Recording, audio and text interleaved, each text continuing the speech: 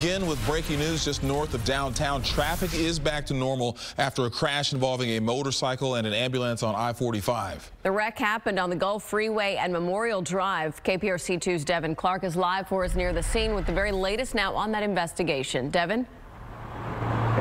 Lauren, Keith, that scene cleared about an hour and a half ago, but for hours you could see emergency lights beaming from that elevated portion of I-45 South right here near the Allen Parkway exit. This all after investigators say an HFD ambulance that was not in service had stopped for traffic and was rear-ended by a motorcycle.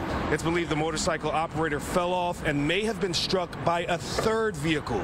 The HFD medics in the ambulance jumped out and helped the motorcycle operator, but right now his condition is unknown. No one else was injured in the wreck. And earlier we were able to speak to a lieutenant here on scene who said that it's too early to tell if intoxication was a factor in this crash, and also too early to tell if any charges will be filed. But we do know that he believes the ambulance was at no fault in this wreck. The investigation continues. Reporting live downtown, Devin Clark, KPRC 2 News.